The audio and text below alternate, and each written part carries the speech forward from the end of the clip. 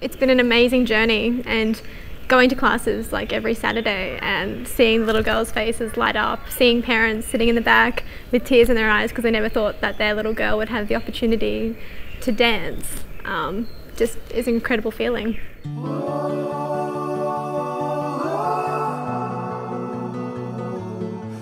The Tippy Toe Co is a ballet school for children with special needs. It's one of the first of its kind here in Australia, and we really wanted to create a program that essentially enabled them to have fun but also help well-being as well. So we've been running for 2 years now. It started as a university project here at UQ, and we've taught over 55 children over the last 2 years. The idea for the Tippy Toe Co came out of a project here that we did as part of social entrepreneurship, a course. The assessment is create a project that impacts the community. It has to be sustainable and it has to address particular social inequality. So Lance Newey has been an excellent mentor throughout this whole process.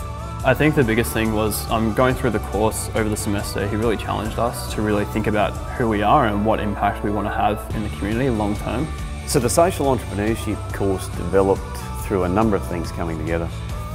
First, as a lecturer, I came to the realisation that we really needed to give students more opportunity to put theory into practice, but also I'm very passionate about giving the best experience that we can to our students, and I see myself as having an important responsibility for the quality of the graduates that we produce. I'm very proud of Zach and Mikayla because I've been there right from the beginning of their journey.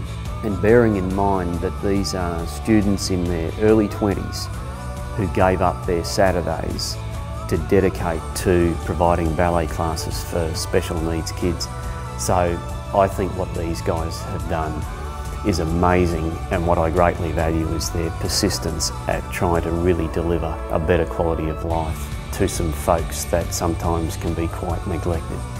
I was always interested in creating change in the world, but I don't think I really thought that that was possible until I studied here at UQ, or especially not as a 21-year-old university student, being able to impact the community like we have.